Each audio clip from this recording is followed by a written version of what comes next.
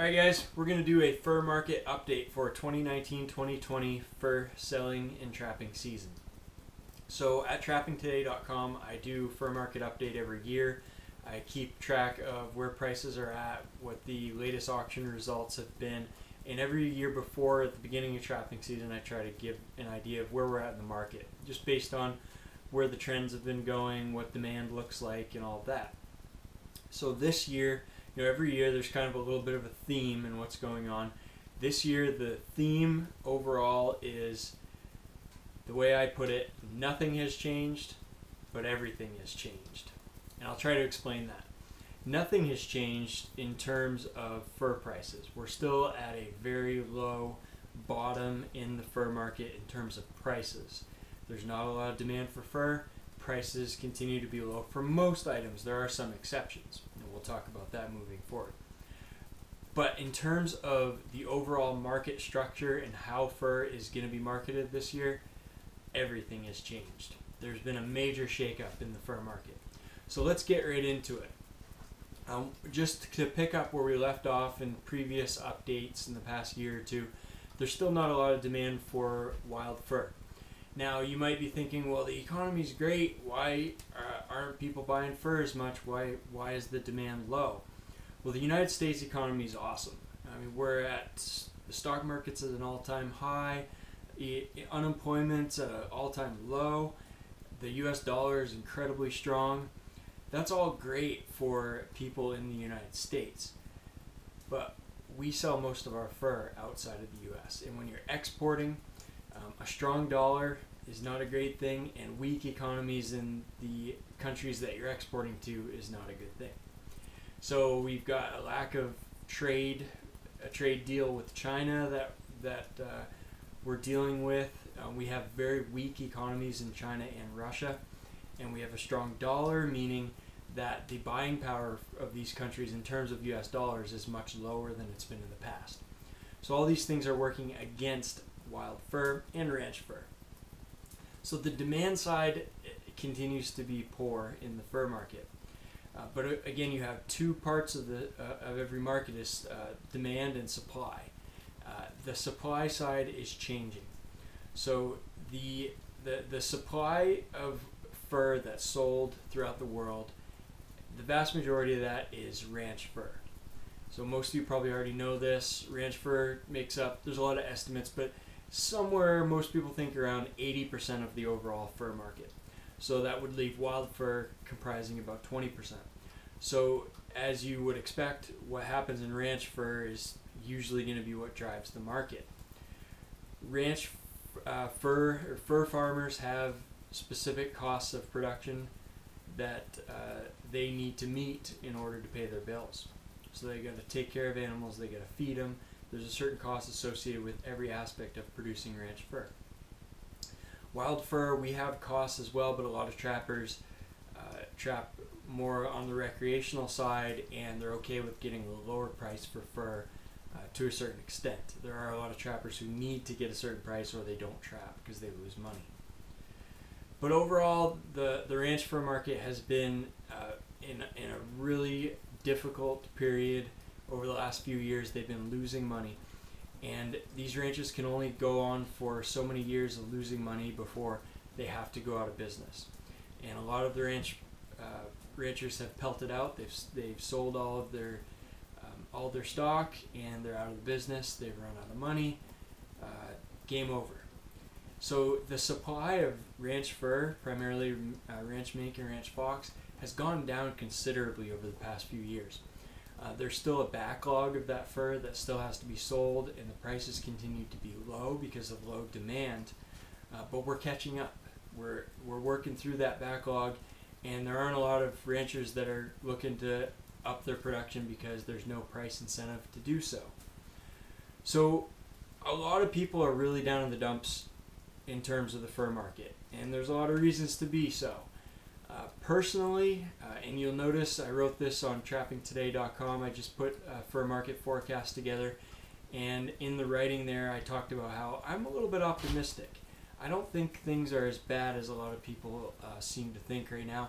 The prices are low, the market's in a tough position, but there's only one direction to go in my opinion, and that's up. So I think we may start crawling out of here.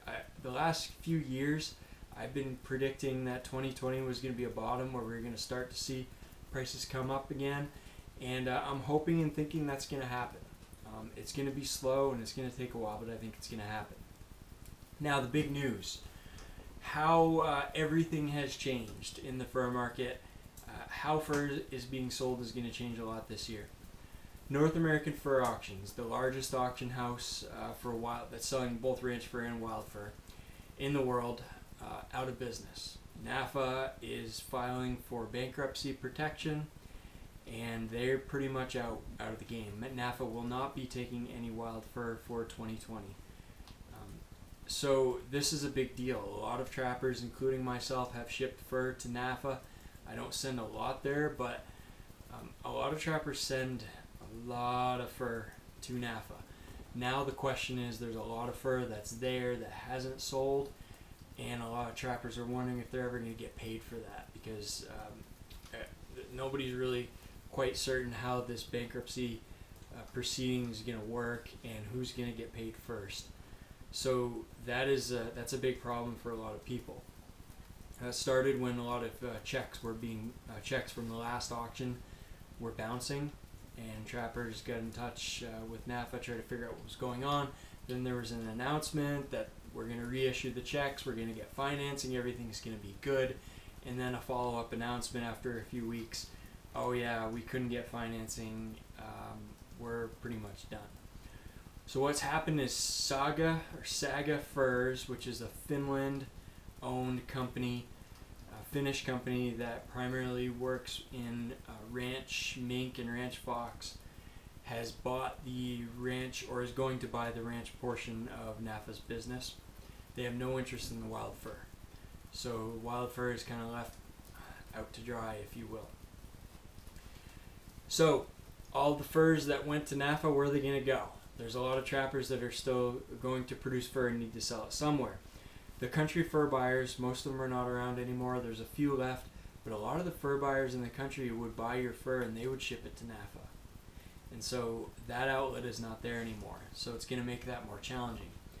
Fur Harvesters Auction is still in business and they're going strong. They're doing very well. See, one of the problems with NAFA, as far as I can tell, is they overextended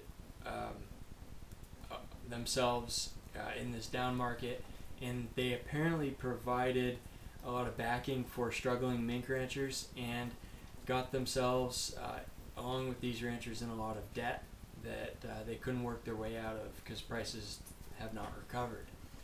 So Fur Harvesters specializes in wild fur. They sell the bulk of what they sell is wild fur, and they appear to be adhering by some very strong business practices, and they're doing a good job managing their finances even in the low market.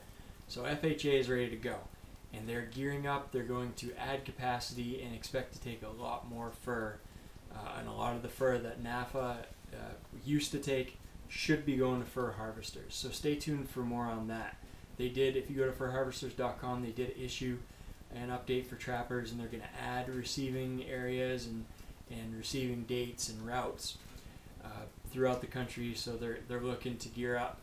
Groenwald Fur and Wool Company is out of the Midwest, and they run routes all over the country. They're gearing up to increase the number of routes they run. They usually don't go to the Northeast. They're looking to go to the Northeast this year. They're also looking to run routes into Canada. So that's something to stay tuned on.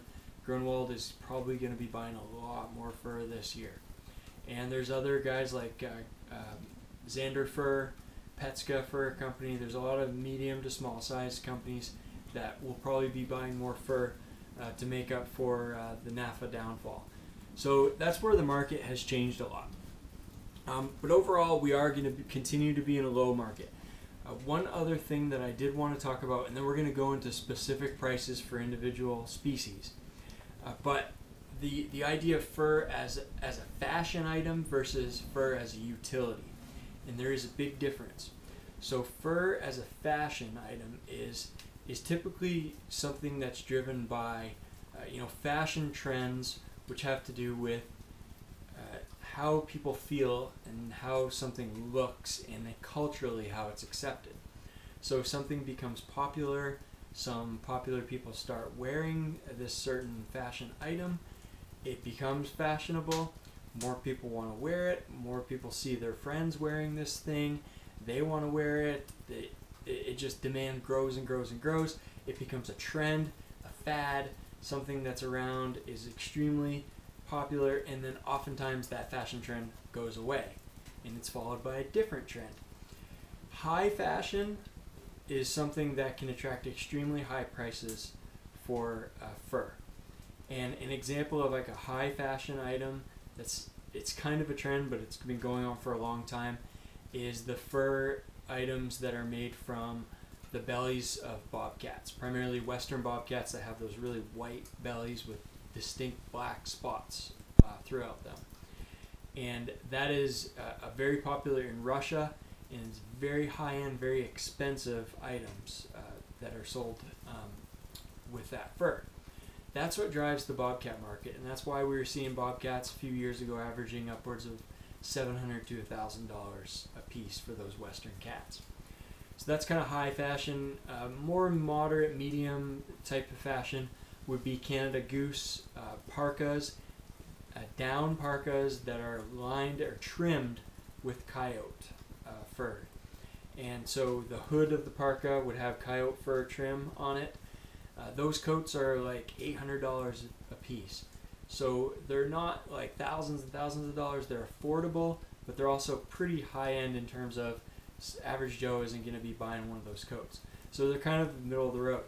But that's a fashion trend, and that has driven the coyote market, which we'll go into in a minute. Then you have fur as a utility. And fur as a utility is where fur is less of a fashion statement, and it's more of, I wear this to keep warm. And that can be part of the culture. You know, in Russia, people wear fur all the time. It's just kind of part of their culture. It's a big deal. And it's usually more medium to lower end items that the average middle class person can afford. And so those utility items are driven, while the fashion is usually driven by the higher end of society that can afford things even in a tough market and a tough economy. Those people have enough money that they can afford it at all times. The utility side of things, you know, fur is just a little bit expensive and the economy is really poor and people aren't making a lot of money. That can really hurt consumption of fur as a utility item. So those are some things to think about.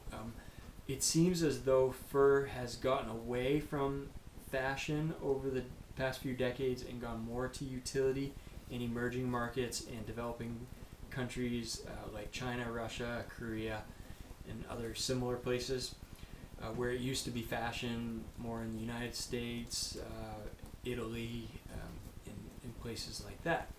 So it's something that's a long-term trend to think about. But fashion versus utility, always want to consider what things are being used for and how different economic drivers can affect that. So let's go into some individual prices for specific items. First, I want to mention coyote. And it's always nice to start on a good note because coyote prices have been really good for the past few years. And that's probably going to continue. There's no reason that this trend with Canada Goose parkas is going to slow down anytime this season. Canada Goose has a lot of demand. They're still growing. The stock price struggled a little bit a few months ago, but it seems to be bouncing back, and they're selling stuff. They're in pretty good shape going into the holiday season as far as we can tell. So the western coyotes, the really soft fur, the high quality prime pelts are probably going to average right between $70 and $100. And this is going to depend on, you know, the auctions and what the demand is at a particular time. But I think you can depend on $70 to $100. Maybe a country buyer, you might be looking at $60 to $70, a little more on the lower end of that. But those are going to be strong. Now on the mid coyotes would be more of like, say, western coyotes that are caught early in the season, or your prime coyotes that are from places like the northeast U.S. or Ontario, where the the pelt is a little bit different. The hair is coarse and longer, and it's not as soft. Those coyotes kind of fill the market where the people who are trying to make these imitation coats to be similar to Canada Goose but cheaper, the more utility market or the copycat fashion, those are becoming quite popular in China. Those, when the demand for the higher end coyotes has kind of been eaten up most of that available market, a lot of those buyers will go in and buy the medium to lower quality coyotes, and that drives the price up for everybody. So those Northeast coyotes, I'm guessing right now we're going to be looking at somewhere in the $40 range, and they could advance up to $50 depending on demand. And then your Southern coyotes and all what's left in the sort of the Midwest, we're probably looking at around $15 to $30, and that's going to depend on where we're at, what particular auction you're in. But it's probably going to be closer to 30 than it is to 15, if I was to guess. Let's move on to beaver. So we go from really good news to really bad news.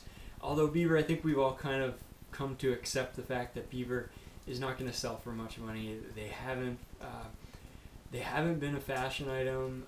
Beaver fur in coats and other sort of utility or fashion or hats, it's just not happening right now. No one has deemed it worth going into the high cost of dressing beaver and producing fur products out of beaver when they can just use cheap ranch mink. So the beaver, really the hatter market, or the market where basically they take beaver pelts, they buy them by the pound, and they grind them up and they make this felt that they use to make cowboy hats, like the Stetson cowboy hats. That's made out of beaver felt. So that's what we call the hatter market. There's always demand, but they don't pay much for those pelts. And for a hatter beaver, you get almost as much for a southern, lower quality, not unprime pelt as you will for a northern, fully primed beaver pelt, which is kind of sad for those high-end beaver pelts. But that's kind of where we're at. So if the hatter market continues to be the only market, the only game in town, we're going to continue to see averages of $10 to $14 on beaver. However, there can be some advances here. If we start to see the ranch mink supply going down, we start to see a little bit more demand pick up, I think we can see $15 to $20 beavers for those eastern higher quality prime pelts. Last year for harvesters, auction averaged $18 for those beaver in their last auction. So there was some demand there, and I think that could happen again. I think more likely than not toward the end of the first selling season, maybe next March or beyond, I think we're going to see beavers creep up a little bit. But that remains to be seen. Castor, as long as the beaver harvest remains low, the castor price is going to remain high. We're probably going to be looking at $50 to $70 a pound depending on grade. Muskrat, expect average of somewhere around $3 to start the season. We could see $3.50 to $4. I don't think muskrat are going to get much lower than $3, and I don't think they're going to get much higher than $4 or $5. There could be some advancement. Muskrat are often substituted for ranch mink, but there's still a lot of ranch mink on the market. As we move through the ranch mink, muskrat may start to advance a little bit, but 3 to 4 is probably a safe number. Now, wild mink haven't done good at all for a very long time, and I expect that'll probably continue. We should see around $5 for females, around $8-10 for males. Could come up just a little bit. Otter, expect $20 to $30. That's been our average for a very long time. Otter really depend on specific uses and specific fashion trends that would drive that market. And about 7 or 8 years ago, 8 or 10 years ago, there was a big boom in the otter market that was driven by fashion, and we haven't seen that since. It dropped off, and it's continued to drop off, but it seems to have hit a floor around $20 to $25, maybe $30. Raccoon. So raccoon is a case where, otter, basically all otter are worth the same all over the country for the most part. Size, they'll differ a little bit, but Raccoon is the exact opposite. Raccoon has a wide variety of sizes, quality, and price.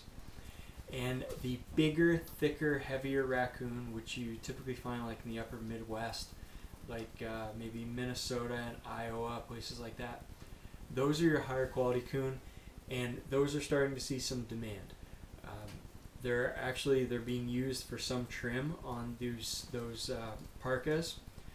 There's a little bit of a coat market there, I believe, is developing. Not much, but so those higher quality coon are seeing some demand, and that's increasing a little bit. I'm thinking a safe average for those bigger, better coon is probably $10 to $15. Now, as you go down in size, as you go down in quality of pelt, it drops off substantially. The lower end coons maybe are going to average $5 or less. Some of them probably won't even have any demand at all, so you may not be able to sell them at all.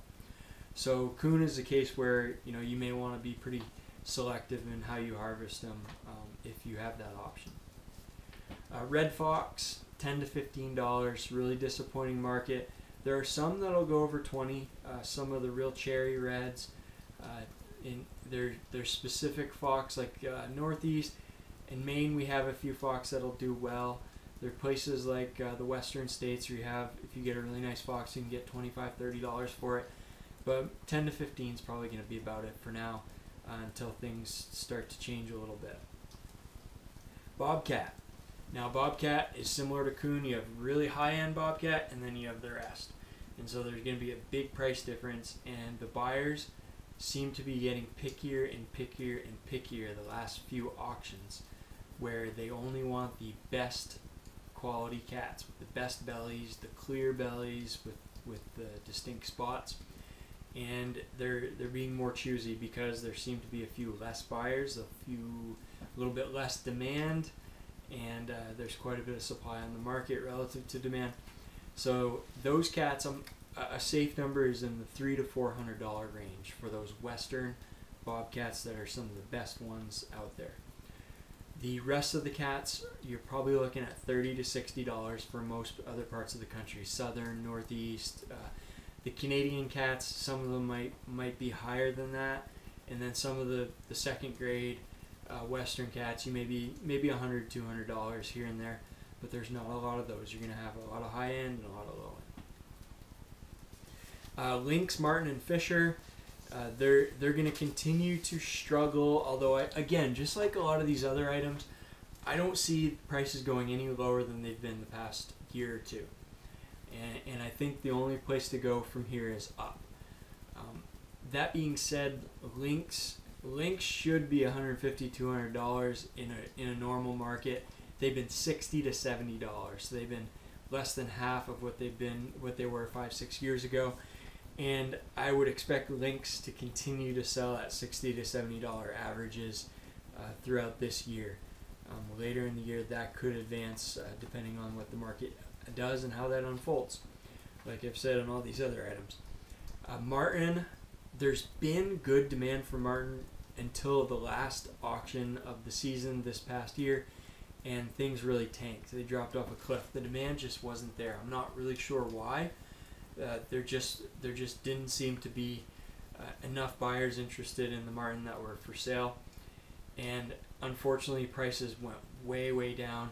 The Alaskan marten, they were getting close to $100 a couple years ago. They were dropped down to $60 to $70, and that last auction was even lower than that. That would put our Northeast marten at $20 to $40 between the Northeast and Maine, parts of Ontario, and New Brunswick, as well as your marten in the western states like Wyoming and Montana and Idaho. $20 to $40, that's probably where we're going to start out this season. And then the Alaskan marten, we may be looking at $50 to $60, but this market has potential to climb pretty quickly back to that $70 to $100 if we get the right situation and the market starts to unfold. We'll just have to kind of see how that all plays out. Fisher bounces around a lot. It has bounced around a lot the past few years. So there's a wide range in Fisher prices. I think they could go as low as $20, $25. They probably won't go much higher than 40 to 45. So I know that's a wide range. I would expect closer to the $40 price target, but we're gonna have to see how things go with Fisher prices. So that's what I have overall. I know there's a few other fur items, but really, skunk. There won't be much. $5 maybe for skunk. Possum, you might not be able to sell them. Maybe $1 or $2. The gray fox, maybe $10 or $15. Weasels, it's just gonna depend. It ain't gonna be much. But the good news is, I think these prices that I'm quoting are gonna be on the low end. These are realistic prices, and I think there's going to be room for advancement as we go throughout the season. So I'll be sure to keep you updated. One thing to expect, don't expect much information on fur prices coming out of the gate here. There's state auctions. Those are going to be going on, and I'll provide updates as the state auctions unfold. Usually like Maine and Vermont have early auctions. A lot of states don't have auctions till January, February, and March. But we'll keep you updated on that on trappingtoday.com. And then you have like Grunwald's people, I'll know a few trappers here and there that'll give reports on what they got for their furs. But most of these early season, other than guys like Grunwald who have a ready market and they know what they can pay, a lot of these country buyers and the smaller buyers are going to be speculating. And they've been burned the past few years, so they're not going to be willing to pay much on speculation.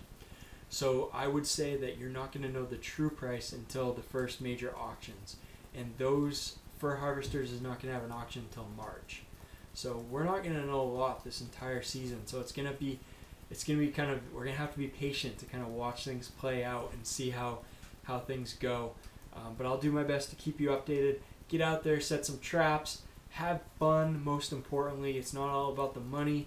It's about being outside. It's about, for a lot of us, managing fur bearer populations at healthy levels, getting out and enjoying trapping, learning about the animals, getting in the woods, and yeah, maybe we'll pay the gas. At these prices, we'll still be able to pay the gas.